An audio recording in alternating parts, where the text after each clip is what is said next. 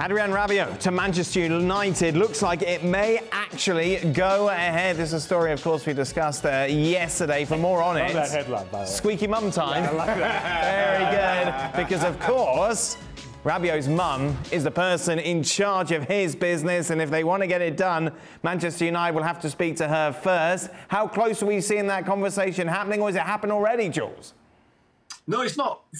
It hasn't happened yet. The two clubs don't have a full agreement, but it's progressing pretty quickly, pretty well, in the sense that Erik ten Hag, for example, spoke to Adrien Rabiot yesterday over the phone, called him. They had a good conversation. It was the first contact that they had together, and the manager doesn't call a player if he's not really keen on him joining the club, and I think Rabiot appreciated that. The two clubs are finalising an agreement, and then it will be down to Manchester United sorting out really this transfer with Véronique Rabiot, Adrien's mum, who is also his agent. At the moment, she doesn't want to speak to any intermediaries or anything. She just wants direct contact with John Murtough or Fletcher or someone from United. Nobody in between, if you want. And until that happens, this deal will not happen, will not go through. But certainly, like we reported on the ESPN website, he's keen, Adrien is keen on going. He wants a new challenge. And from the discussion that he had with ten Hag, he's really had the feeling that ten Hag really wants him to.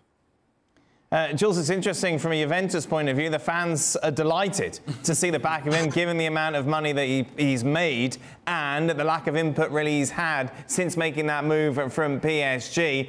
I suppose if I was going to be negative here, you would say, why would Manchester United want someone who's done nothing really since he left France?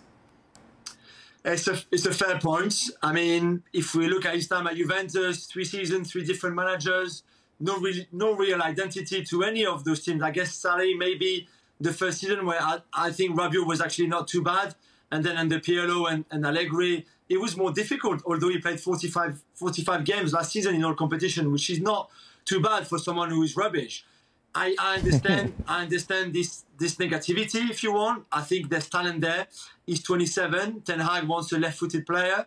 He wants someone who's a bit more physical than someone like Fred, for example. And Rabiot is taller. Of course, if you look at the stats in terms of goals and assists, but also progressive carries and things like that, successful dribbles, for example, he's not up there. He's not Kevin De Bruyne. I give you that. But I still think this is better than Fred and McTominay. And I think right now, they need players who will improve the team. And certainly, Ten Hag believes that Rabiot will improve the team. Where does he fit in? You mentioned Fred McTominay. Is this a replacement for one of them, Jules?